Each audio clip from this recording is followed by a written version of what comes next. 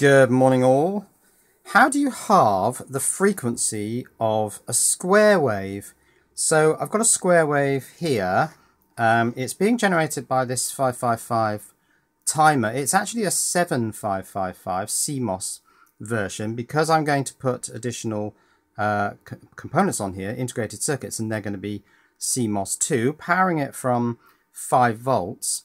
And the measurement indicators are that it's running at 132 kilohertz, and we've got 6.2 volts peak to peak. These batteries must be reasonably well charged. So how do I halve the frequency coming out of that 555? Well, I can use a flip-flop. So to divide the frequency of this 555 square wave down, I'm going to use a JK flip-flop. I'm going to use the 4027. That's a dual JK flip-flop. So let's take that one, plug it into this board. Should really do this with the power off, I suppose. Right, now I'm going to hook up VCC and ground. So let's put ground to pin 8 it is, and VCC goes to pin 16. So a link in there. So here's the pinning information for the 4027. I'm going to use this side here, which are the lower numbered pins, which is the side facing me. Now I've got J and K which need to be pulled high, 5 and 6, and set on 7 and clear on 4. They need to be pulled low because they're active high, set and resets. So I've pulled pins 5 and 6 high, that's J and K. I've pulled pins 4 and 7 low, that's set and reset. So now I need to put the output of the 555 into the clock input and put the Q output of the JK flip-flop into my second scope channel. And that's it. The output from the 555 timer is going to channel 1, the yellow trace. It's also going into the clock input of the JK flip-flop, and then the output from that, which is pin 1 there, is going to the second trace, and you can see that the second trace is showing a frequency exactly half that of the first trace. So there we have it, frequency divided by 2. Now, what if I want to double the frequency of a square wave? How do you do that? Well, you can't use flip-flops or anything like that, but there is a way you can do it, and that's using a phase-locked loop. Now, I'm going to leave the JK flip-flop in place because we are going to need that later on. So let's pull these 2 scope wires out and turn off the power. But I'm going to add in the 4046 now. So here we are, MC1 4046. Let's add that onto the breadboard and start wiring that up. But I'm going to try and do it in the simplest way possible initially, just so that we can get an understanding of how this works. So first I need pin 8 to ground and pin 16 to VCC. Right, here's the datasheet for the 4046 phase locked loop. Now it's quite complicated, but all I'm going to do to start with is fire up this VCO, the voltage controlled oscillator, and for that I need a capacitor on 6 and 7. I need a resistor on pin 11, I think it is, and that should actually then start oscillating. I should see something coming out of pin 4. Let's try it. So I'm going to put a 220 picofarad capacitor on 6 and 7. That's the same capacitor as the 555 has got. 10k resistor. Now that pulls up, no, down to VSS from pin 11. So 9, 10, 11 to ground, like that. And that, I think, should be it. That should start oscillating. Oh no, there's one other thing. On here, there's an inhibit pin, pin 5, which will stop the VCO running. So I need to pull that some way, but I can't remember which way. I'll have to read the datasheet and find out. I think it pulls down to ground, actually, because I think that's active high. Right, the oscillator is oscillating. It's going a bit mad because this is voltage controlled. and it's controlled by the voltage on pin 9, and of course I've got nothing connected to pin 9, and if I even just get near it, it starts going crazy. That, I think, is probably about the highest frequency it will oscillate at. Now I could use an indicator of what frequency that is, so let's add a measurement of type frequency, source on 2, add measurement. Right, so we've got frequency on 2 is 270 kilohertz. Okay. Now the first thing we really need to know is what is the range of frequencies that we can get out of this voltage controlled oscillator, and to check that we need to voltage control it. So I'm going to put a potentiometer in there, a little trimmer pot. This is a 105, so that's 1 megohm, and I'm going to put it in so that we can sweep the voltage on that pin 9 from ground up to VCC, or I suppose it should be VDD, and check the full range of frequencies coming from that VCO. Let me wire that up. Okay, so I've put this potentiometer at 1 megohm between VCC and ground, or VDD and ground, 5 volts and ground, let's call it that. And I've put the wiper to pin 9 of the chip, so that's the VCO control pin. And now I can sweep this potentiometer all the way from VCC, 5 volts, and that's giving me the frequency of 270 kilohertz, to the midpoint, which is giving me a frequency of 86 kilohertz. And if I take that all the way down to ground, it slows right down. So let's slow down the time base on the scope. It slows right down and actually eventually stops. So there's no lower frequency limit on this pot. Now the datasheet has this resistor R2 connection on pin 12, and it says here resistor R2 enables the VCO to have a frequency offset if required. Well, it seems that what that means is that you can set it to have a minimum frequency so that the oscillator doesn't stop altogether. So let's put a resistor on pin 12, so it'll be right next to that 10K. And I'm going to use this 470K, this one here, and that should set a lower frequency so that the oscillator doesn't completely stop. Let's put that in now, actually. So that also goes to ground. And so there we now have a low frequency. Let's turn this thing back up.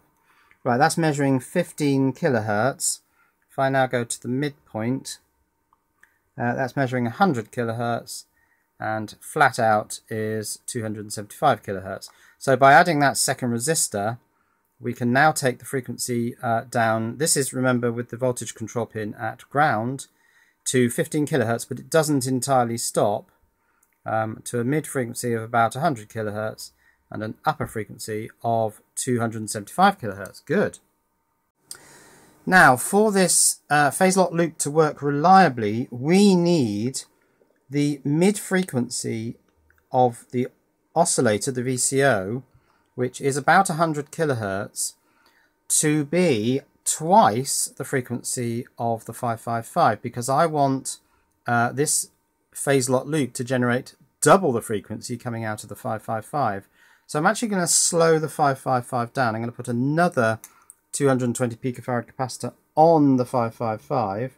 So that should halve the frequency of that. And that means that double the frequency of the 555 is now roughly the center frequency of the VCO's oscillator range. Now, there's absolutely no connection between the frequency coming out of the voltage controlled oscillator in the phase lock loop chip and the frequency coming out of the 555 timer. However, my scope is telling me that the 555 is running at about 73 kilohertz, and I've tweaked the VCO to about 73 kilohertz, but it's obviously not exact. So if I twiddle this ever so slightly, I can just about get those to lock together, but I have to be very, very careful. But yes, there they are running at the same frequency. Now there's going to be some coupling going on here. I'm probably not fully decoupling this. So they are now locked, but they're essentially completely independent. There's nothing causing them to be linked together. It's just that I happen to have tweaked that pot and only need the tiniest little bit of pressure on that pot to throw that out of balance. But yes, that's the VCO on the phase lock loop now oscillating at the same frequency as the 555. However, my initial aim was to get the VCO to oscillate at double the frequency of the 555 so that we're effectively doubling the frequency using this phase lock loop chip. So let's try and do that manually. It's going to be about 146 kilohertz. So let's take that up to that, which is there. Now, can I get that to lock? If I'm getting it exactly right, it should lock, but it's going to be very difficult. Is that it? I think I'm just on the cusp of it locking there. 73.5, so about 147 actually. No, it really is. Oh. That might be it. I'm triggering on channel 2, so let's trigger on channel 1. Trigger type source is channel 1. Yeah, so I've just got it there, and with a little bit of coupling in the power supply, I've managed to get the VCO frequency, which is green, to be double the 555 frequency, which is yellow, but it's not stable, and obviously it's not going to stay there because I'm now getting temperature drift and all sorts of things. What I need to do now is complete the phase lock loop, which is a feedback control loop, to lock the output of the VCO onto double the frequency of the 555. Now, how do we do this? Well, what we need to do is feed the output of the VCO, which is double the frequency of the 555 or thereabouts, through a divide by 2. So we're going to need that JK flip-flop there and back into the comparator input. This is the phase comparator that tries to ensure that the phase of both signals are the same. Signal in will come from the 555. The output of the phase comparator goes to this low pass filter. So it's a very simple thing. We just need a resistor, pretty much any value, and a capacitor, again, it seems pretty much any value. And that is connected to the input of the VCO. Let's wire it all up. Now, yesterday I managed to get this to work without any low pass filter. So let's just see how we get on. Output of the 555 into pin 14. That's the signal input on the phase lock loop. Output of the VCO to the clock input on the JK flip-flop. Okay, output of the JK flip-flop, Q output to the comparator input on the phase lock loop. And finally, the output of the phase comparator needs to go, and I'm going to do it with a resistor, to the voltage control input of the VCO, and we have lock.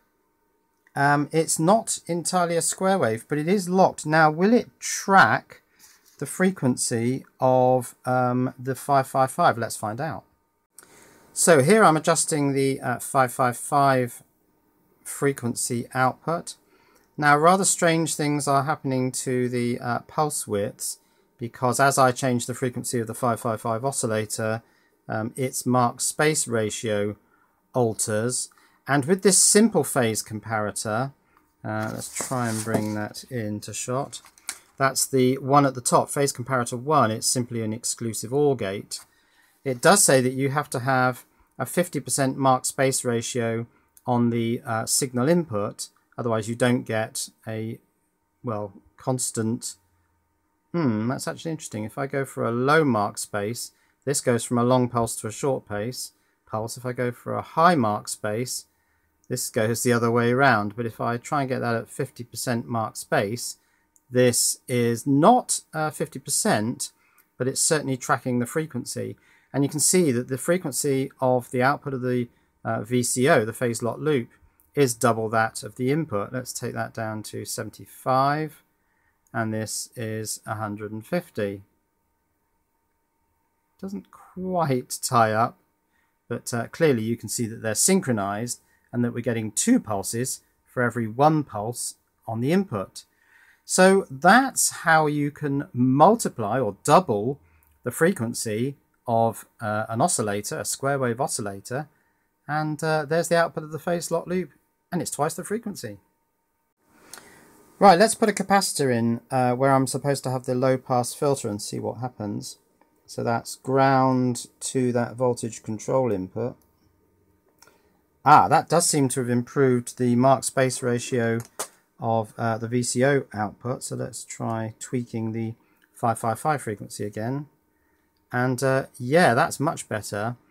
By turning the voltage control input of the phase lock loop into more of a voltage level than a ramp, that's got quite a nice correlation between input and output. There's still a little bit of asymmetry to the output frequency. If I get the input frequency about 50%, then the output frequency is also 50%. And let's go down to 75 kilohertz on the input.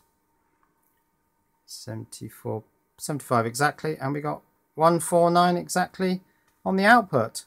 Frequency is doubled. Excellent. Well, I think I've achieved my objective. So for now, cheerio.